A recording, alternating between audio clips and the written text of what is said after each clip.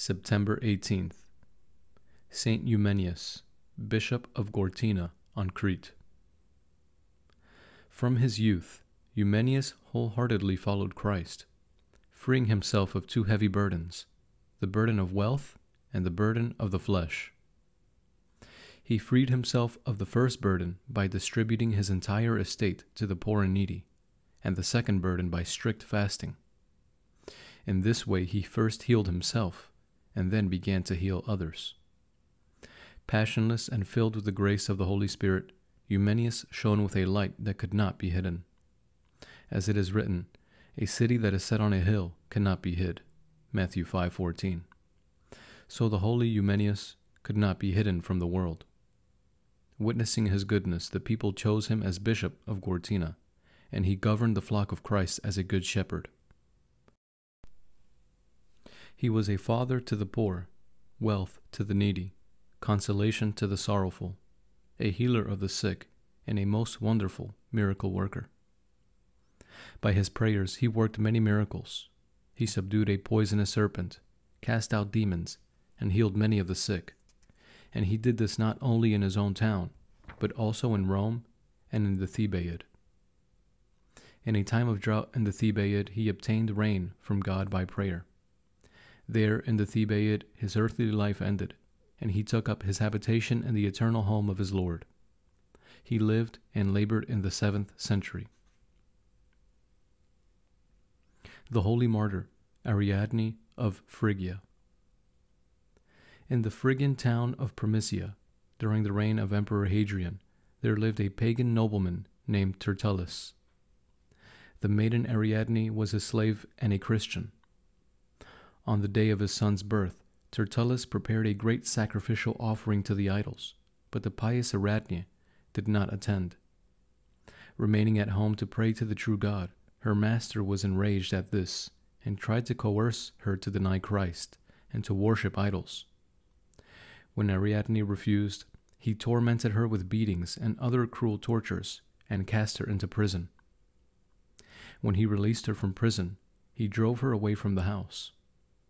Soon afterward, he regretted having released her and sent servants to seize her and return her to him. By then, Ariadne was already at a great distance from the town. She was passing by a huge rock when she saw her pursuers. And she prayed to God, and the rock opened and hid her. The servants became confused by this, and began to quarrel and fight among themselves, and killed each other. The holy martyr Bidzina, Prince of Georgia.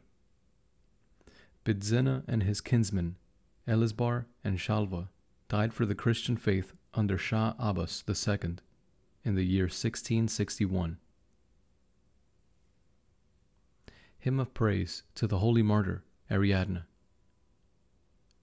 The fair maiden Ariadne served her master honorably, but served God more than man. A slave in body but not in soul. She did not desire spiritual slavery, and would not worship idols. She would bow before God the Creator. She would bow before Christ the Savior, but she would not bow before the idols. She was tortured for her Lord, and accepted torture with great joy, with joy and thanksgiving. Merciful God, with his all-seeing eye, saw Saint Ariadne's holy suffering, and commanded the lifeless rock to hide his suffering virgin, as had once happened with Thecla and John. Ariadne, a blessed virgin, help us by your prayers, before the throne of the merciful God, and in the company of the Holy Mother of God, help us by your prayers. Reflection. The Lord said, "Verily I say unto you, inasmuch as ye have done it unto one of the least of these of my brethren, ye have done it unto me." Matthew 25:40. Similar things happen in almsgiving and in Holy Communion. In Holy Communion, we receive the living Lord Christ himself, in the form of bread and wine. In almsgiving, we give to the living Lord Christ himself, in the form of the poor and needy. A certain man in Constantinople was unusually merciful. Walking along the streets of the city, he would press his gift into the hands of the poor and hurry onward, so he would not hear their gratitude or be recognized. When a friend of his asked how he had become so merciful, he replied, "Once in church I heard a priest say that whoever gives to the poor gives into the hands of Christ himself. I didn't believe it, for I thought, how can this be when Christ is in heaven? However, I was on my way home one day, and I saw a poor man begging, and the face of Christ shone above his head. Just then a passerby gave the beggar a piece of bread, and I saw the Lord extend his hand, take the bread, and blessed the donor. From then on, I have always seen Christ's face shining above the beggars. Therefore, with great fear, I perform as much charity as I can." Contemplation. Contemplate the righteousness of King Asa and God's reward. 1 Kings 15. 1.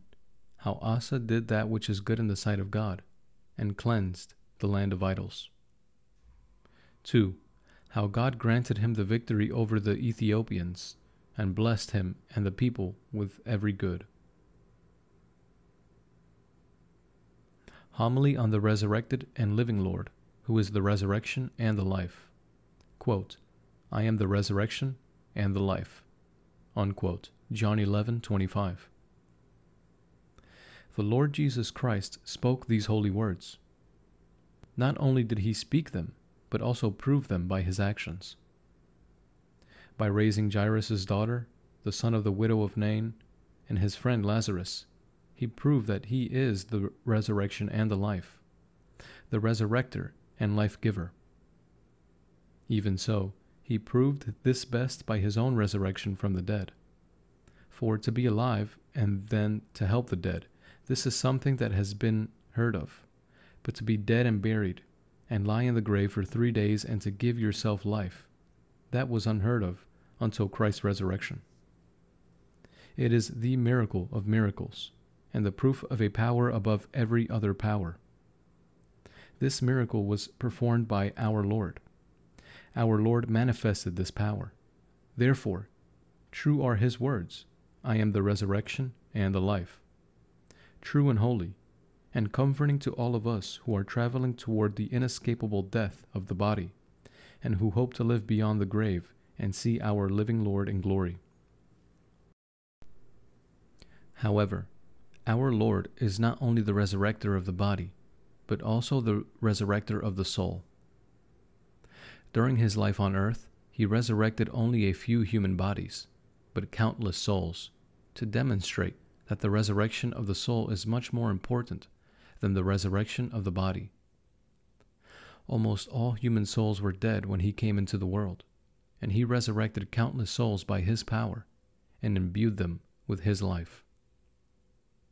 Both the Jews and the pagans were dead in soul, and he enlivened the one and the other. My brethren, let us lay aside all concern for the resurrection of our bodies, and let us strive, while we still have time, for the resurrection of our souls. For if our souls do not resurrect, and are not enlivened by Christ while still on earth, let us not expect any joy from the resurrection of our bodies on the day of judgment, the day of wrath. For then the bodies of our dead souls would rise, not unto life, but unto eternal torment. O Lord Jesus Christ, our only resurrection and life, help us by thy power and thy mercy, that we may be resurrected and enlivened by thee, unto salvation and eternal life. To thee be glory and praise forever. Amen.